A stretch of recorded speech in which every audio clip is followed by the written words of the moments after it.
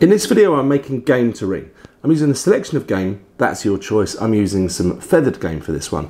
But the star of the show has to be the pork belly, which I'm going to mince myself, but I do recommend a fatty piece of pork. That way you get a really, really succulent terrine. Serve it with some pickles and some toast. You're going to blow everyone's socks off with this anyway. I know you're going to really like this video. There on your screen is the recipe, and that will also be below in the description. So go down there and you can copy paste it. That is a terrine mould with a nice lid. That's what I'm using. But if you don't have one and you've got a loaf tin, but you need a lid, so that's what you could do. You could, when you've done it all, you could put a bit of tin foil over the top, so it protects the bacon and the cling film when it goes in the oven. I like to have 3 layers of cling film or surround wrap if you're across the pond, so make it a bit more sturdy. And there you go. I'm laying out this lovely thin streaky bacon that I bought, and I'm sort of squishing it, like you see that with my hand, makes it even thinner. So sort of like, make sure that is big enough to completely line whatever sort of tin, terrine mould, whatever you're using. And the cling film on top makes it even easier to do that. So that's going to stay like that in the fridge, keep it nice and cold while I prepare the filling. So the main part for this meat is the pork belly, and I will be mincing my own. So I'm just cutting up into manageable pieces because I haven't got like an industrial mincing attachment. It's for my KitchenAid. It's pretty standard. So I like to give it as much help as I can. That was Guinea fowl I bought. So that's a type of fowl, and that is going in the freezer, not to freeze, but like 20 minutes, half hour or so to get really super cold. So there's some herbs to prepare. I had some thyme, some sage, and some parsley, and I'm going to sort of roughly just chop that up a bit, but not too finely. I'm happy with that. And there's some pistachio nuts, slightly salted, and I think they're really nice in these terrines. So I've just given them not even really a chop, I sort of run the knife through it a couple of times to break them up a little bit. So there's my mincing attachment, and that was also in the freezer. It helps when you're mincing meat, especially fatty meat, to get it super cold.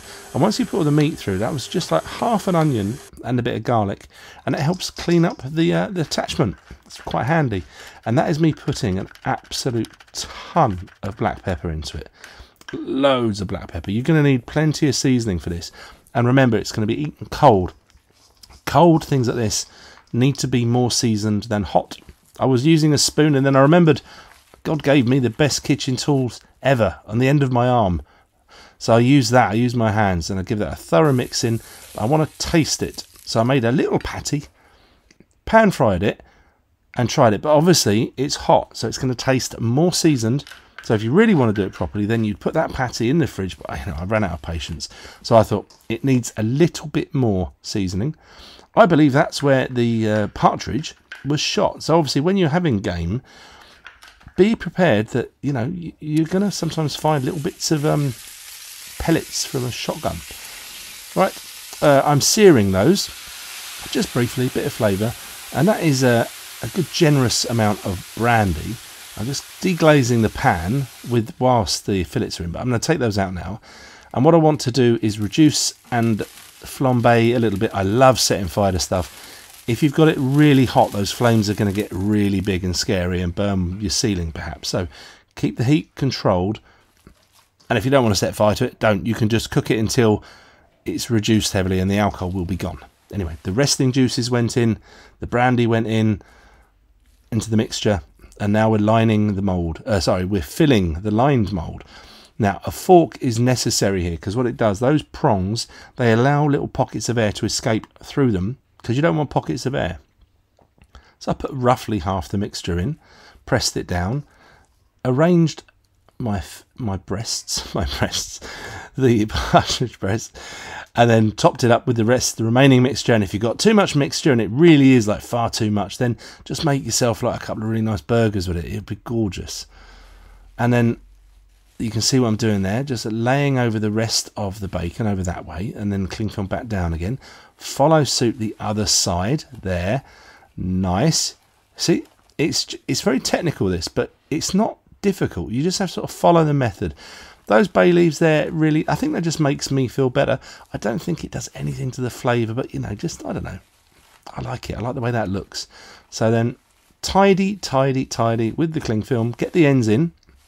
Now, the cling film is safe to cook with in the oven as long as it's not naked to the heat. So that's why a lid is required. So that is now ready for the oven. I'm using a roasting tin with hot water. That's called a bain-marie. I showed you the temperatures there, and I recommend using a cloth when carrying a hot tray, like I'm doing there.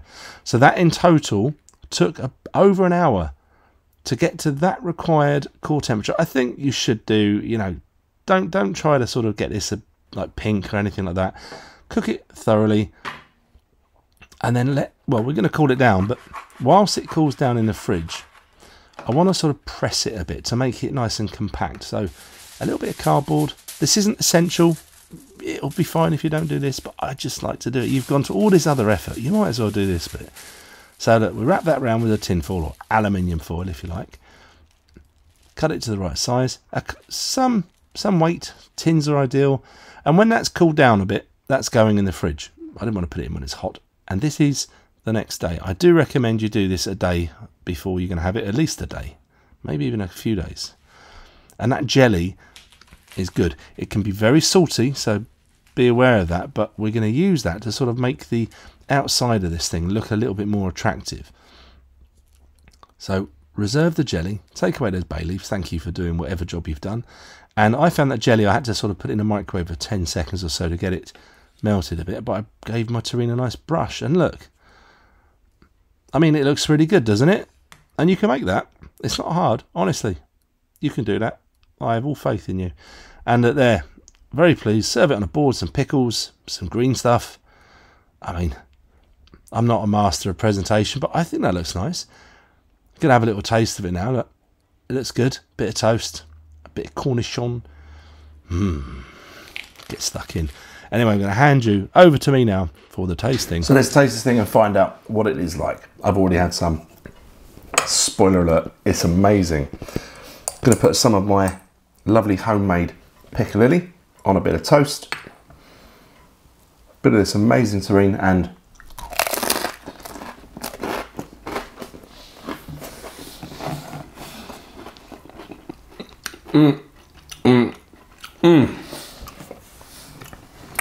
well, that is rather lovely. I'm going to add or remove items to this to suit you. Do that, but please do use a fatty piece of pork. Pork belly is ideal, and yum, you're going to really love it, and so are the people you serve it to. They're going to love you even more. Anyway, thank you ever so much for watching this video. Thank you, of course, for liking and subscribing and all those sorts of things, because I know you're always doing that, and leaving me comments and sharing the video. Always appreciated, and I know that the people upstairs will eventually say, yes, let's recommend this channel to lots of people because there's actually something really good here. I know they're going to eventually. Anyway, we live in hope. Thank you again. Catch you again pretty soon. Bye-bye.